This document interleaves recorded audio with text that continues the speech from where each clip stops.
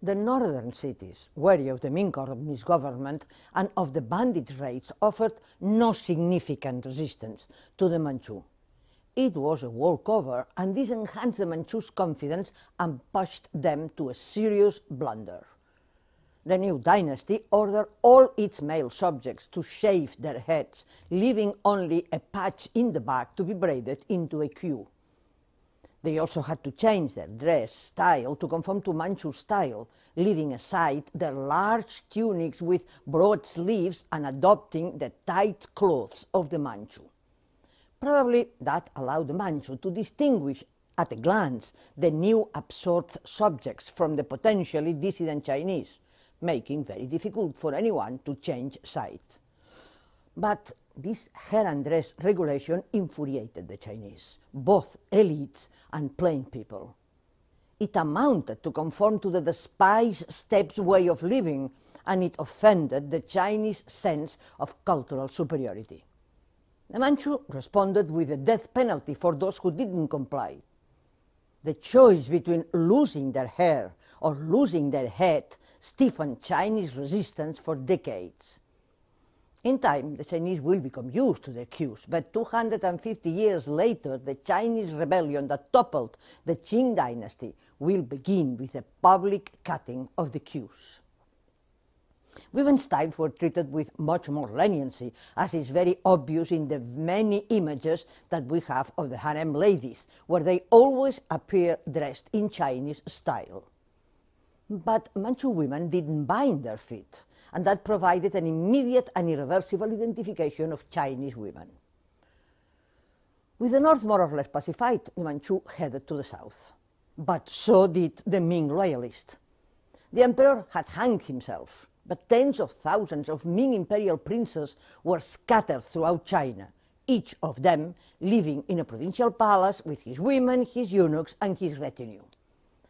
The bandits killed quite a lot of them out of hate, and so did the Manchu out of fear.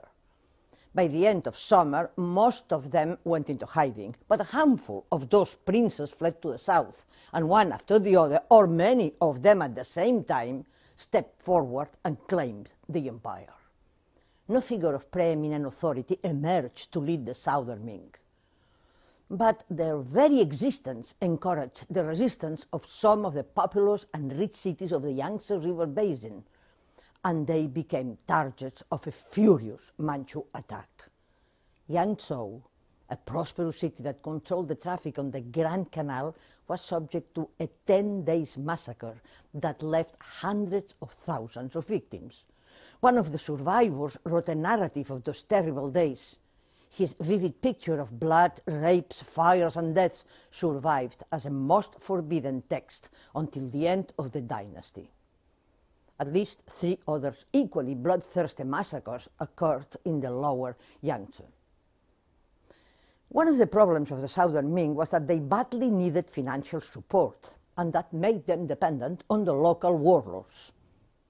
The most important of them, Cheng Chelung, a half pirate and half trader based in the port of Xiamen in Fujian. His extensive fleet controlled the far-flung maritime commercial empire that reached from Japan to Southeast Asia. His son, Chen Chengkung, called Koxinga in Western sources, sided decidedly with the defeated southern Ming. Leading a force of more than 100,000 men, Koxinga launched several attacks on Chinese coastal towns, plundered many of the prosperous Yangtze cities, and even considered invading Manila. When the Manchu attacked his Xiamen base, he retreated his troops to Taiwan. Up to then, Taiwan had been inhabited by aborigines.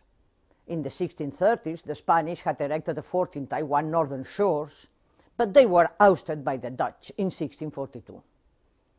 The Dutch had established themselves in a well-protected bay in the south.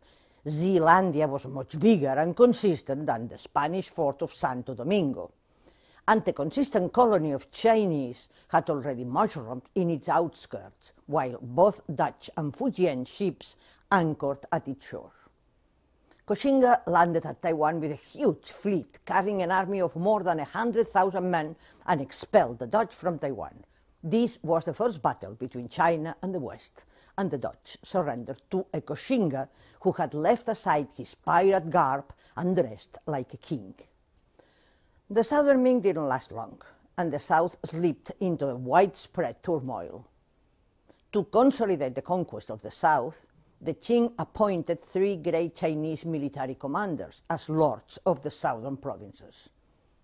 It didn't take long for them to reign as almost absolute monarchs in their fiefs. The final rebellion of the 3 feudatories was on the brink of splitting China in 2.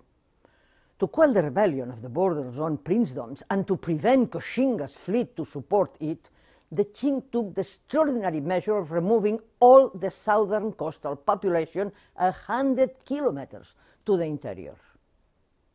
The south was not pacified until 1683, when the Kangxi Emperor ordered a final massive assault to Koxinga's family headquarters in Taiwan. That ended the long period of the Ming-Qing transition. Taiwan was incorporated for the first time to the Chinese Empire as a prefecture of the Fujian province. China entered finally into a long period of peace, but the slogan, "Overthrow the Qing and restore the Ming," will survive in the secret societies and will reappear again and again to haunt the dynasty down to the end of the Qing.